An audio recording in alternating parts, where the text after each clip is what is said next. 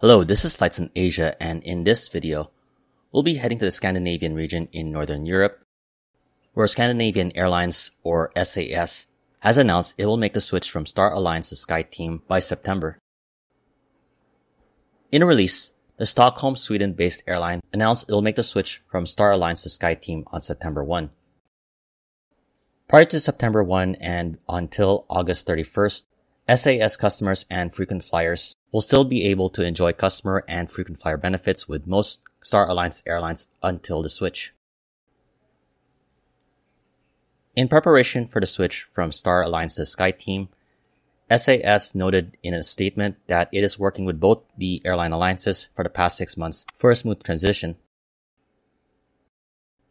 SAS also noted it is in advanced negotiations with SkyTeam member airlines to develop and grow extensive commercial relationships, which soon SAS customers and frequent flyers will have access to 19 other member airlines and over 1,000 destinations.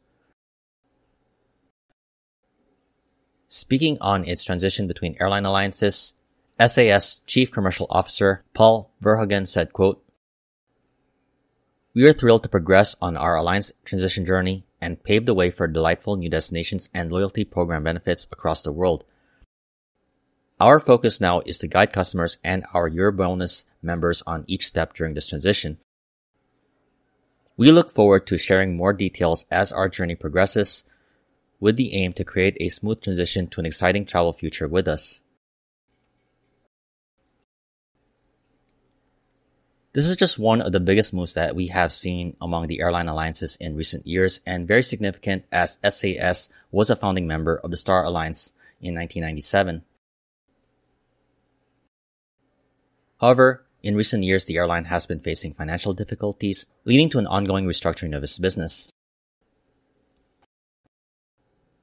Then, in October of last year, Air France-KLM made a major investment in the airline, taking a 20% non-controlling stake in SAS, which leads us to this announcement by SAS as to when it will make the switch from Star Alliance to SkyTeam.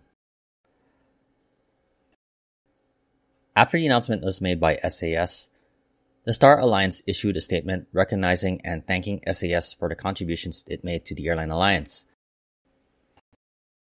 Regarding the transition period, Star Alliance said, quote, "During this transition, the experience of our customers is top of mind.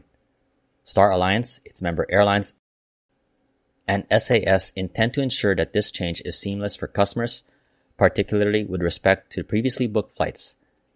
Members of frequent flyer programs should consult their individual airline programs directly with specific questions related to mileage, accrual, and redemption for travel within the Star Alliance network."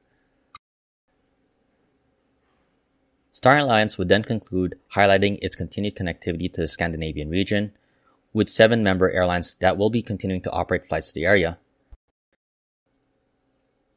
Among them will be the 6 Star Alliance member airlines based in Asia and the Middle East, which will continue to operate flights to the Scandinavian region, including Air China, Air India, Singapore Airlines, Thai Airways, and Turkish Airlines, along with the other European-based airlines offering connections between the regions.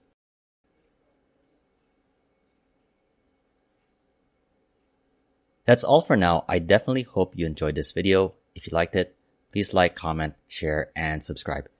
This has been Flights in Asia. Thank you for watching and have a great day.